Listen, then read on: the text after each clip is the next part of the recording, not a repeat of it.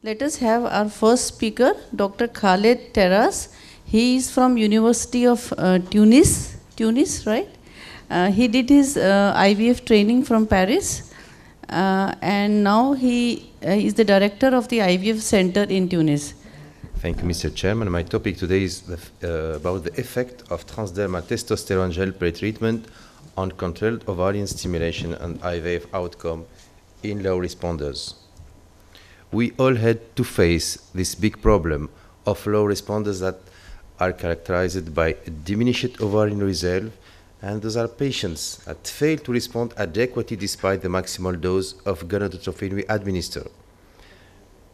Neither GnRH agonist low-dose long protocol or GnRH agonist flare-up regimen gives good results in this indication, and we all thought with the beginning of the antagonist protocol that we will have better result, but it was not.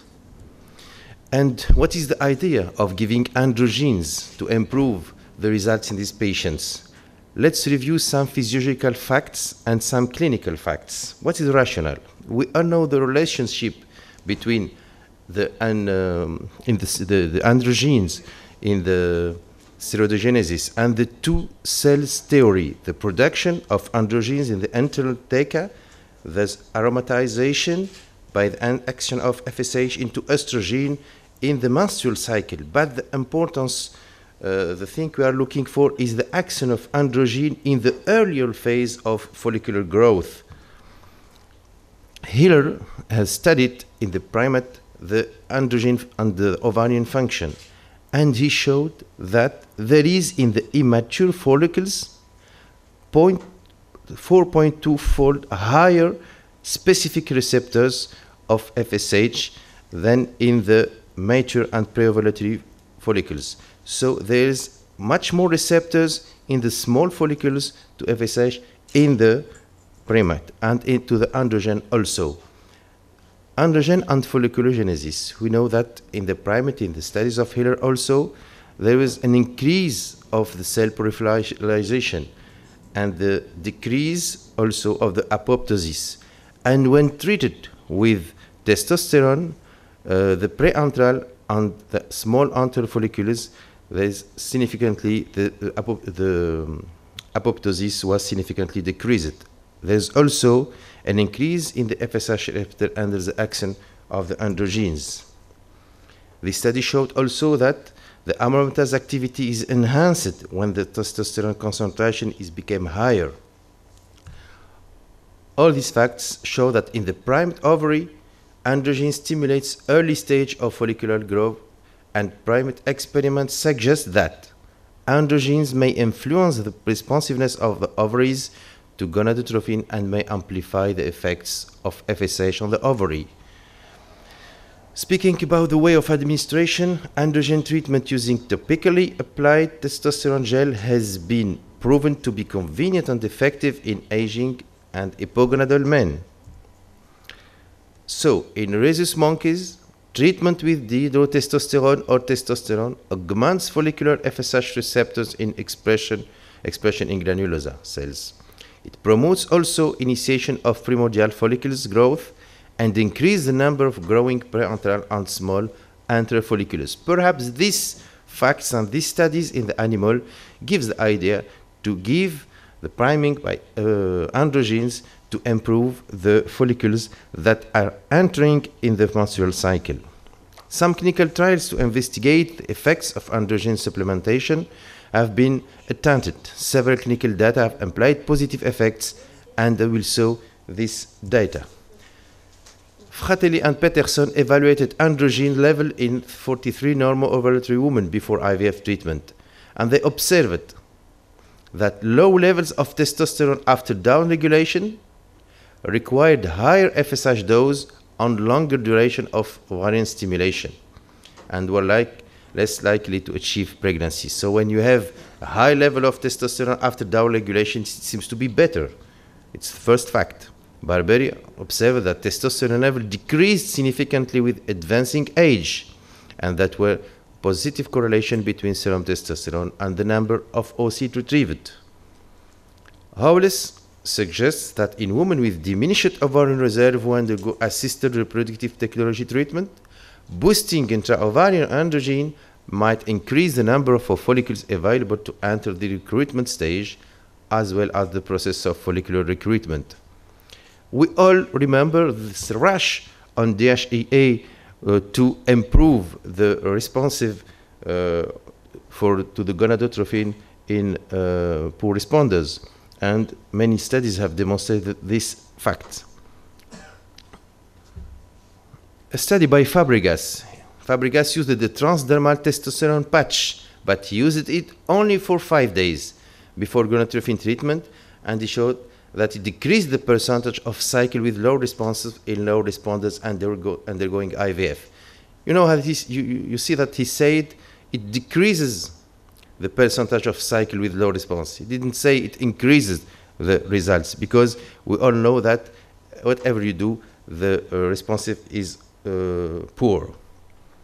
The main study, we will focus on this study. The main study, the study of Cheng, Hoon, Kim, the main study because it is of enough strong power according to its methodology, and it compares 110 low responders that were randomly allocated to transdermal testosterone gel, 55 pre-treatment group and 55 control group.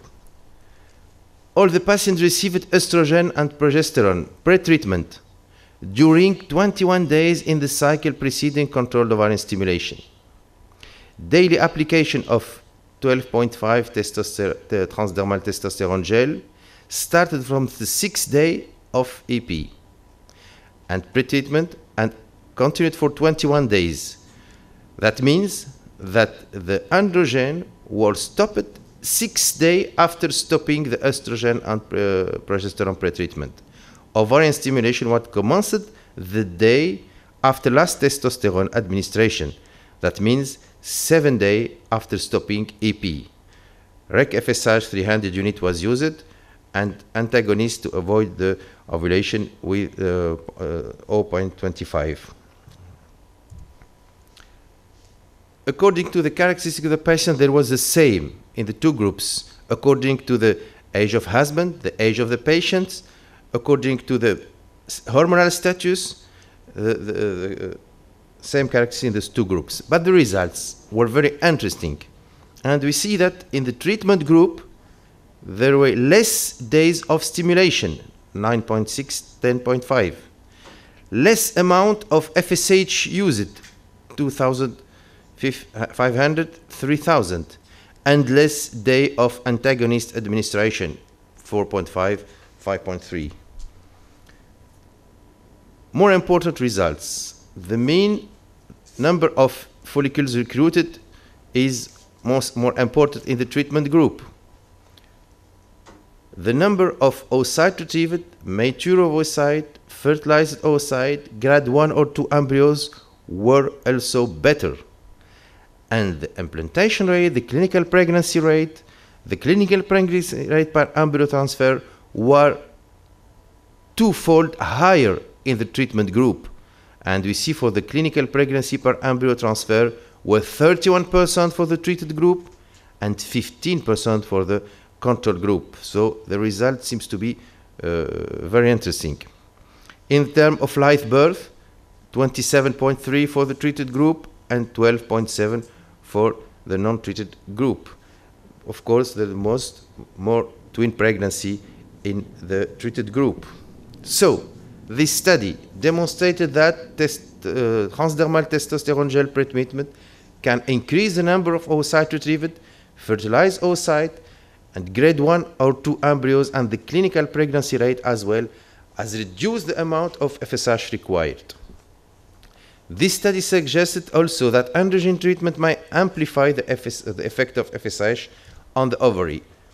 But let's see why transdermal delivery system, because the absorption was good, the percutaneous absorption, there was constant concentration, and there is a little intra and inter-subject variation. The transdermal, the epiderm had an enzyme that is 5-alpha reductase that is well spread in the skin, and it is it facilitates the diffusion and the disponibility of dihydrotestosterone on the tissues. Why 21 days? That is also very important. We remember that Fabregas used only 5 days.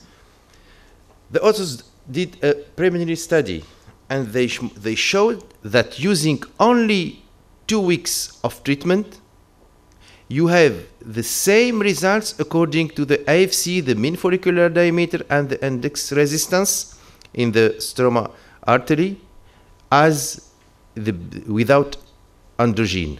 So when you don't give androgen or you give 2 weeks, you have the same characteristics in the ovary, morphological and flow characteristics. But when you give 3 or 4 weeks of testosterone of gel pretreatment, there is a significant increase in the IFC and the AFC and the characteristics of the ovaries. So they decided to give a minimal of 21 days because of these changes in the ovary.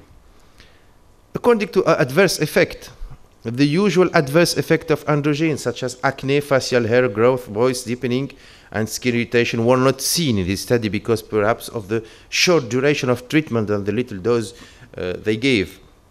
And the treatment was well tolerated. It's important also to say that any major or minor congenital abnormalities of neonates were not found. According to the adverse effect, in contrast with the oral androgen therapy, there is no first pass metabolism in the liver, so the treatment is better. The treatment is better and is mostly safe. Moreover, the application of TTC is easy, convenient, and painless.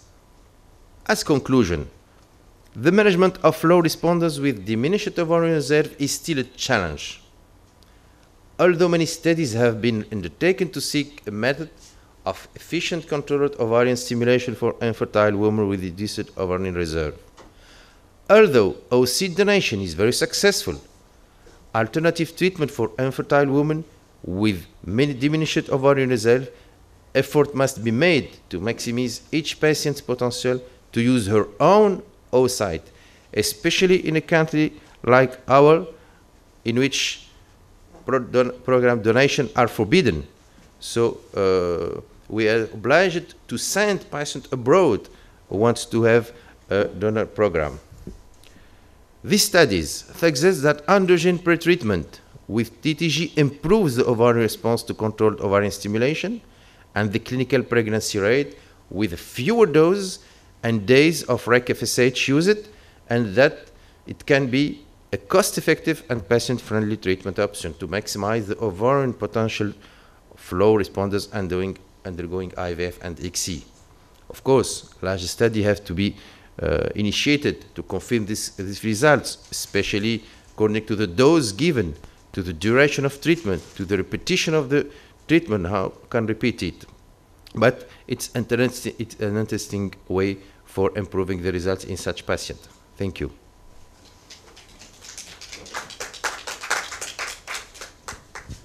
Hi, good morning. It's a very interesting talk. I'd like to ask 2 questions. Is there a upper age limit and a lower AMH limit in which this is, does not work, is not useful? In other words, you will not consider using this? Because a poor responder is not always equivalent to an incipient ovarian failure. So is there an upper age limit where this is of no use? And is there a lower age limit where you tell patients, I can't try anymore? You said if the MH has been done to select patients. Yes, it has been done, but it's difficult to make a cutoff to give androgens. And you know that the better definition of good responders or poor responders is the responsiveness to previous stimulation. It's difficult to say, I will give testosterone for IMH under 1 or 1.5. It's better, and that was done in this study, they said a patient that give no more than 3 follicles in previous stimulation. They didn't focus specially, although they did the dosage of IMH, and I've showed the mean IMH, but it was not the principal point to decide if they should recruit the patient. It was the previous stimulation, the responsiveness to the previous stimulation.